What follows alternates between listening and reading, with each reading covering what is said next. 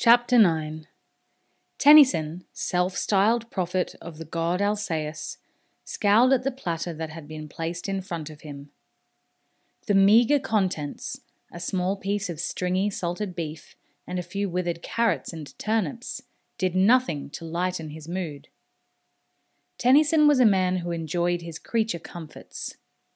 But now he was cold and uncomfortable, and worst of all, hungry. He thought bitterly of the Hibernian smuggler who had put him and his party ashore on the wild west coast of Picta. He had demanded an exorbitant fee from the outsiders, and, after a great amount of haggling, had grudgingly agreed to provide them with provisions for their overland journey south. When the time had come for them to disembark, they had been virtually manhandled off the ship like so much unwanted ballast, and 6 sacks had been tossed onto the beach after them. By the time Tennyson had discovered that at least a third of the food provided in the sacks was spoiled and inedible, the smuggler's ship was already well offshore, sweeping over the rolling waves like a gull. He raged impotently on the beach, picturing the smuggler laughing to himself as he counted the gold coins he had extorted from them. At first, Tennyson was tempted to claim the largest share of the small store of food for himself, but caution prevailed. His hold over his followers was tenuous. None of them were abject believers in Alcaeus. These were the hard core of his group, his fellow criminals, who knew that the outsider's cult was nothing more than an opportunity to extort money from simple country folk. They saw Tennyson as their leader only because he was skilled in convincing gullible farmers and villagers to part with their money. But at the moment there were no farmers or villagers nearby, and they felt no sense of deference to the bulky grey-haired man in the flowing white robe. He might be their leader, but right now he wasn't returning any profit to them, so he didn't deserve any more than the rest of them. The truth was, he needed them as much as they needed him. Things were different when they were surrounded by several hundred converts, eager to pander to Tennyson's every whim. When that was the case, they all lived high off the hog, and none higher than he. But now he would have to share with the rest. He heard footsteps approaching and looked up, the sour expression still on his face. Beccari, the senior of the 2 Genovesan assassins, still remaining in his employ, stopped a few paces away. He smiled sarcastically at the platter of food on Tennyson's knee. "Not exactly a feast, your holiness." Tennyson's brow darkened in anger. He needed the Genovezans, but he didn't like them. They were arrogant and self-centered. When he ordered them to carry out a task, they did so with an air of reluctance, as if they were doing him a favor. He'd paid them well to protect him, and he expected that they might show him a little deference. But that was a concept that seemed beyond them. "Did you find anything?" he asked. The assassin shrugged. "There's a small farm about 3 kilometers away. There are animals there, so we'll have meat at least." Tennyson had sent the 2 Genovezans to scout the surrounding area. What little food they had remaining was almost inedible, and they were going to have to find more. Now, at the mention of fresh meat, his spirits lifted. "Vegetables? Flour? Grain?" he asked. Beccari shrugged again. It was an infuriating movement, Tennyson thought. It conveyed a world of disdain for the person being addressed. "Possibly," Beccari said. "It seems like a prosperous little place." Tennyson's eyes narrowed. Prosperous might equate with well-populated. "How many people?" Beccari made a dismissive gesture. 2 people so far as I could see," he said. "We can handle them easily." "Excellent!" Tennyson rose to his feet with renewed enthusiasm.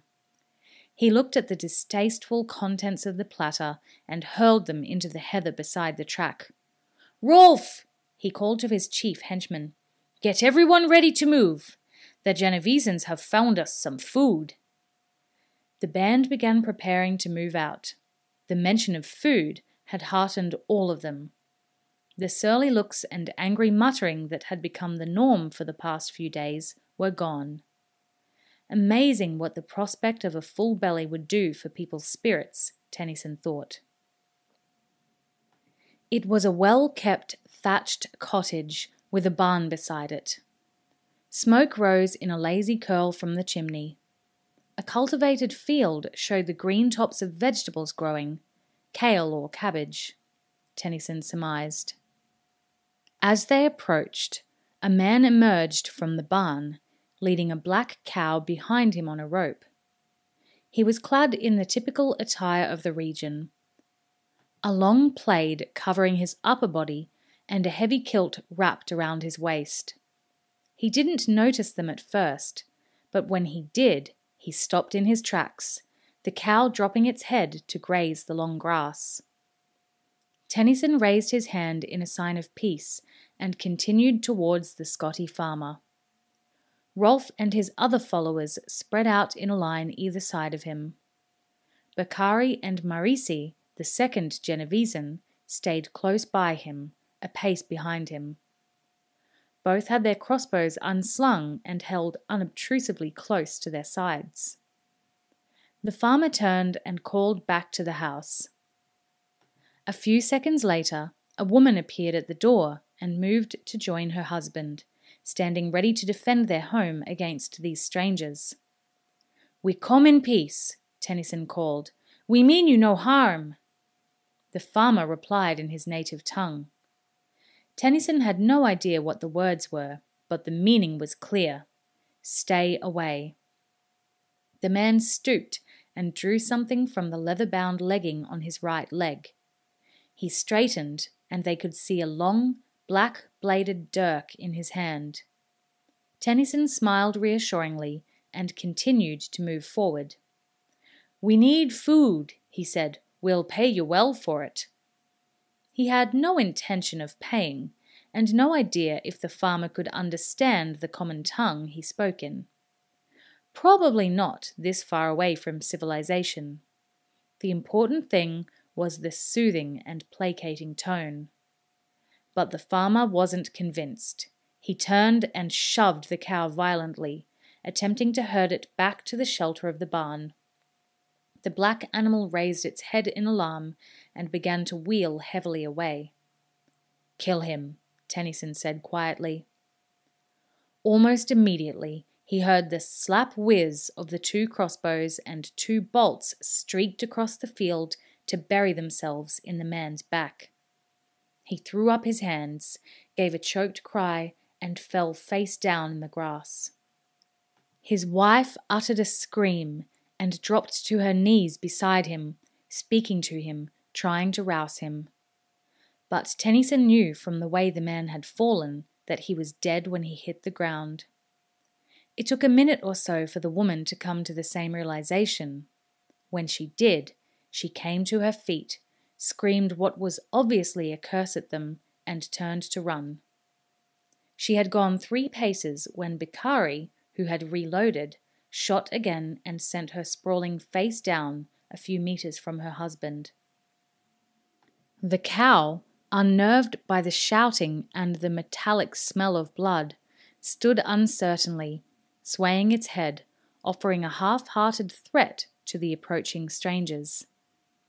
Nolan, a burly man who was one of Tennyson's inner circle, moved forward and seized the cow's halter, bringing it under control. The cow looked at him curiously, then Nolan slashed his knife across its throat. Blood jetted out, and the cow staggered a few paces before its legs gave way and it collapsed into the grass. The outsiders stood around the thrashing animal in a circle, regarding it with satisfaction. There would be enough meat there to keep them fed for some time. "Clean it and joint it," Tennyson told Nolan. Before joining Tennyson's band, the big man had worked as a butcher. He nodded contentedly. "Give me a hand," he ordered the three of the men around him. He'd need them to hold the carcass steady while he skinned and butchered it. Tennyson left him to the task and strode into the farmhouse. The doorway was low and he had to bow his head to enter. A quick search revealed a supply of potatoes, turnips, and onions. His men gathered them up while he sent another two to pick some of the cabbages growing in the cultivated field. He looked around the neat little house. He was tempted to spend the night here under a roof for a change. But he had no idea if the farmer might have friends living nearby. It would be safer to gather up the food and keep moving. Another of his followers met him as he emerged from the house. "There are 2 more beasts in the barn," he said. "Do we want them?" Tennyson hesitated. They had plenty of meat now, as well as the potatoes and onions from the house. If they were to carry anything more, it would only slow them down. He glanced across to where Nolan was already working on the carcass. He'd stripped the skin away and laid it on the grass. He'd gutted and cleaned the body and was cutting the meat into joints, piling them on the bloodied skin. "No," he said, "burn the barn when we leave, and the house." There was no real reason to burn them, he thought. But then there was no reason not to either. And the act of wanton destruction would go a long way towards restoring his good spirits. The outsider nodded. Then he hesitated, not sure what Tennyson intended. "And the cows?" he asked. Tennyson shrugged. If he couldn't use them, he didn't see any sense leaving them for anyone else. "Burn them in it,"